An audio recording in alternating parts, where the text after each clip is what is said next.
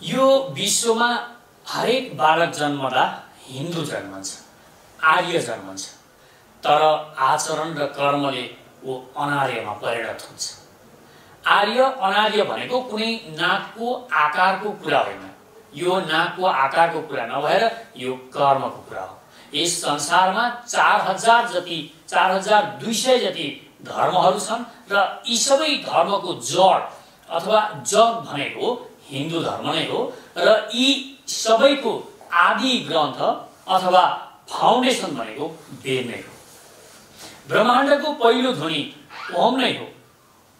हिन्दू धर्मले भन्छ कोही जन्मदै भगवान या बुद्ध बनेर जन्मने होइन, जसले हरेक मान्छेले जो बुद्ध बन्न चाहन्छ उसले एउटा पवित्र परम्परामा हिँडेर कठोर अभ्यास र कर्मले निर्वाण या मोक्ष प्राप्त गर्ने हो, यो हिन्दू धर्मले भन्ने गर्छ। अथवा जीरो थटमा रहेर ब्रह्माण्डको वास्तविक यो ब्रह्माण्ड चराचर ब्रह्माण्डको वास्तविक रहस्य थाहा पाउनु बुद्धत्व प्राप्त गर्नु हो। हिन्दू धर्म नै त्यस्तो धर्म हो जसले मोक्ष, इन्लाइटेनमेन्ट या निर्वाणको परिकल्पना गरेको छ। यो यस्तो परिकल्पना बुद्ध धर्म र हिन्दू धर्म बाहेकहरूमा छैन पनि। अरू सबै धर्मका जति पनि ग्रन्थ छन् सबै दैनिक व्यवहारका फेरिस्ताहरू हुन्छ। त्यहाँ दैनिक व्यवहारहरू मात्र, दैनिक व्यवहार कसरी चलाउने, संस्कारहरू कसरी बनाउने, नैतिकवान कसरी हुने, यो किसिमको कुरा बताइएको हुन्छ र तिनमा मोक्षको कुनै चर्चा छैन र हुँदैन पनि।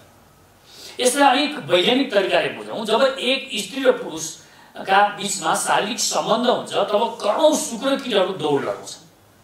तिनीहरूमा एउटा स्पर्म सेल डिम्बसँग एकाकार हुन्छ र मान्छे बन्छ। कुन त सबै कुनेका थिए, तर कति बरालिन्छन्, कति कमजोर बन्छन् भने कतिले कर्म छोड्छन्, कति कर्म गरेर पनि स्किलको अभावले गर्दा मान्छे बन्नबाट वञ्चित हुन्छ। मान्छे बन्ने त्यो महान अवसर केवल एउटा मात्र स्पर्म सेलले पाउँछ। मान्छे बन्ने भाग्यमानी करोडौं शुक्रकीटमा केवल एउटा हुन्छ। मान्छेको नियति पनि त्यही शुक्रकीटको जस्तै हो। हामी जन्मेको पनि वास्तवमा त्यही सत्यबोध गर्नको लागि हो, अथवा निर्वाणका लागि, मोक्षका लागि र बुद्धत्वका लागि हो। हामी बरालिन्छौँ, तर हामी के गर्छौँ? बरालिन्छौँ। गलत पन्थ अथवा भनौँ गलत बाप, गलत गुरु, गलत शिक्षा, गलत सोच र गलत कर्मले हामी बरालिन्छौँ र मान्छेबाट बुद्धमा रूपान्तरण हुन सक्ने महान अवसरबाट हामी वञ्चित हुन्छौँ। जसरी करोडौं शुक्रकीटहरू मान्छेमा परिणत हुनै नपाई मर्छन्, त्यसै गरी हामी करोडौं मान्छेहरू पनि बुद्ध बन्न नपाइकन अथवा यस ब्रह्माण्डको वास्तविक र पूर्ण सत्य थाहा नपाइकन मर्छौँ र एक दिन सकिन्छ। एककोशीय जीवबाट सुरु भएको प्राणीको यात्रा अन्ततः बुद्धमा रूपान्तरण भएर सकिनका लागि नै हो, तर यसका लागि प्राणीमा केही खास योग्यताको आवश्यकता पर्दछ जुन मान्छेमा मात्र छ। मान्छे बाहेक अरू कुनै पनि प्राणीले निर्वाण प्राप्त गर्न सक्दैन र जसरी सबै शुक्रकीटमा मान्छे बन्ने सबै तत्त्व हुँदाहुँदै पनि मान्छे बन्न सक्दैन, त्यसै गरी करोडौंमा केहीले मात्र यो महान अवसर पाउँछ र अवसर त्यसैले पाउँछ जसले मेहनत, श्रम र बुद्धिमत्ताले डिम्बसँग मिलन गर्छ।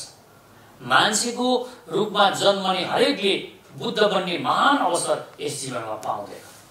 त्यसैले त्यस्तै पाउँछ जो कर्मवीर छ, बुद्धिमान छ र जो श्रम गर्छ। तर बुद्ध बन्न सक्ने सम्भावना हरेक मान्छेमा विद्यमान भने हुन्छ र त्यसका लागि उसलाई